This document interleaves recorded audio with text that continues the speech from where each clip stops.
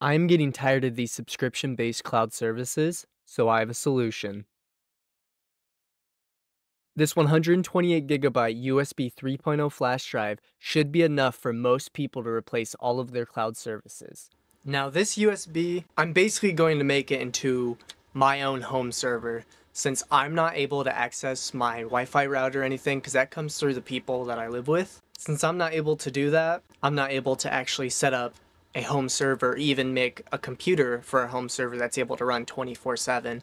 So the next best thing that I thought I could do is upload everything that I own and have onto a USB. Every day I keep getting emails and messages, hey, upgrade your storage, upgrade your cloud storage, from whether that's from Apple, whether that's from Google or my computer for OneDrive. Like, I'm just tired of all the cloud service nonsense and subscription-based stuff. I really do not like that. So I'm going to make sure all of my media is on this 128 gigabyte USB stick.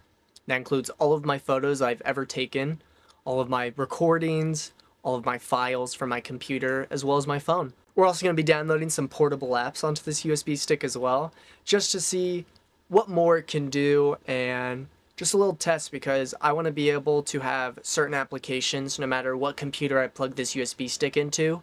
I want to be able to access those applications, and portable apps really help with that and make it doable. But anyways, let's get started. The first thing that I did was create a couple folders just because I didn't really know what I was going to put on this right at the start. I did end up adding a couple extra folders at the end and you'll see it throughout this video.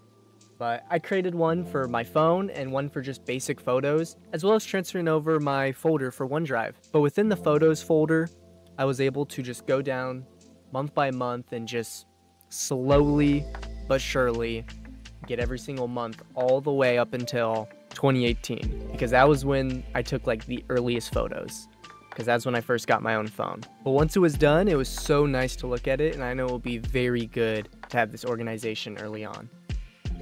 All of the portable apps that I'll be using in today's video will be coming from portableapps.com. It has hundreds of portable apps that you can download to a USB device or even just your computer. You can run any game portably, and the apps vary from many categories, from office, gaming, computer, coding, all sorts of things that you could need. The first application that I wanted to test today was GIMP.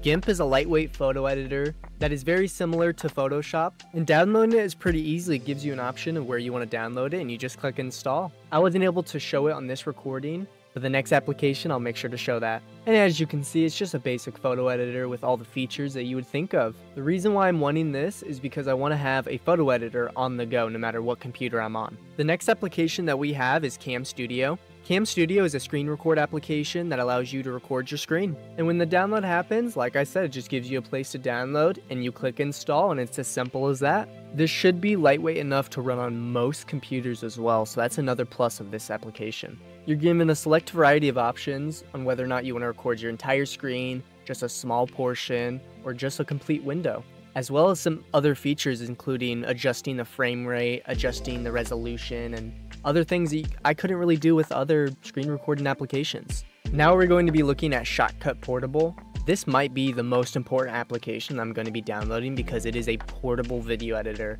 that I should be able to use on any computer. Plus, it is free and open source, so I mean, there's no reason to not use it. That's like everything I go for. Here you can get a better look at the install process. Like I said, it was really simple, but I'm having no issues with these, so I'm really enjoying this. And Shotcut was having no issues whatsoever. I mean, I could definitely get used to this. It is definitely a different design than my current video editor, but I could get used to this, and I could definitely edit a video on this. The next application that we're going to be looking at is Linux Multimedia Studio, also known as LMMS. It is a music production application, which allows you to make music. I'm pretty sure from what I read, it's 8-bit and 16-bit music, which honestly is kind of cool. I kind of like that, so I mean, it definitely interested me, so I thought I would give it a shot. Now, even though I don't know what I'm doing, I'm still trying to figure something out, and I still think it's working somewhat. I'll definitely have to watch tutorials if I really want to get good at this, but I mean, it's definitely something that I could have fun with. We're now going to be looking at our first portable game, which is going to be Assault Cube. Assault Cube looks like a early 2000s or late 90s first-person shooter, which I really like. You're able to play online or with bots in single player, which is what I chose because I didn't want to create an account right now, but I mean, I definitely will. If there are people playing online, I would definitely love to play this game. You're given a huge variety of maps to play from and different game modes to play from, which is really cool and something I did not expect from this portable version. I was having a lot of fun, and I really enjoy these old style shooters. It's probably the nostalgia of me playing games like this as a kid on my crappy Chromebook, but I just really like games like this. The next portable application that I was looking for was a portable web browser. I ended up choosing Firefox Portable, which from my research ended up probably being the best decision. A lot of these portable web browsers have security issues and lack certain things that the main version does, so portable Firefox seems like the best bet. And honestly, it wasn't half bad. I was able to browse the web pretty perfectly. I mean, there was no issues whatsoever. I went on YouTube, looked at my own channel, viewed a video, and I mean, there was no issues with loading or any ads or anything like that. The last portable application that we're going to be looking at today is OpenOffice. OpenOffice is a free and open source office. It's basically Microsoft Office, but like I said, free and open source. It allows you to do everything that you would in Microsoft Office, and even the files that you create, you're allowed to open it in Microsoft Office and create changes as long as they're not massive changes that may not have the templates over on OpenOffice. It's an amazing application. I actually use it for my personal life because, like I said, I do not like subscription-based services. And there's no issues with it. I mean, there are no differences between the portable version and the full version that I actually have downloaded on this computer. I was able to do basic writing on this document, as you can see. Even after everything was downloaded, we still have over 100 gigabytes of free space on this USB drive.